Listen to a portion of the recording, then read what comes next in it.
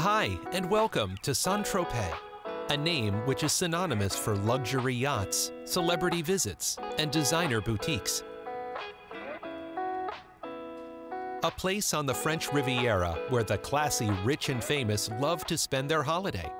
It may surprise you that this world-famous place only has around 4,000 inhabitants and once was a humble fishing village.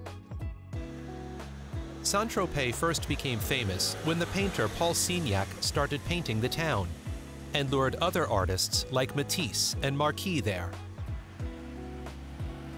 But Saint-Tropez really got world famous when the sensual film Dieu créa la femme with Brigitte Bardot was shot here. It focused on the luxury and class of the Riviera, and the influence of the film transformed the village into the legendary seaside resort it is today. Let's explore the town.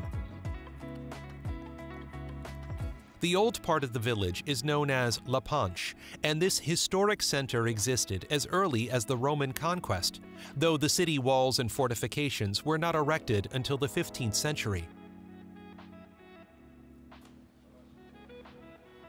The Italian Baroque-style church and bell tower you see here was built in 1784 and marks the center of La Panche. It is the most picturesque and romantic part of Saint-Tropez. Here you'll find many cute boutiques, galleries, cafes, and restaurants.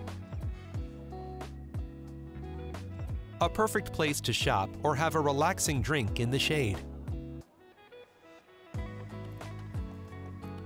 When Saint-Tropez was made famous by Brigitte Bardot, it became a popular place to shoot movies.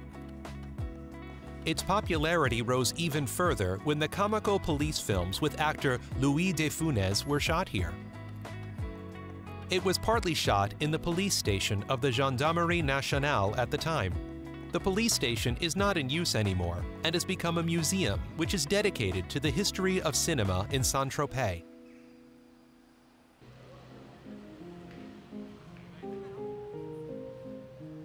Near La Panche you'll find Place de Lys. The original meaning of Lys is jousting ground, so this square is thought to have been used as a jousting ground in the 9th century. Knights would try to knock each other off their horses with lances as a form of sport and entertainment. In the 1800s, it was converted into a city square, and the first 12 trees were planted.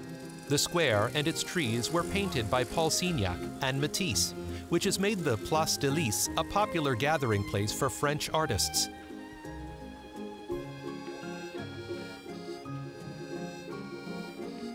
Without its port, Saint-Tropez would not have become the luxury haven it is today.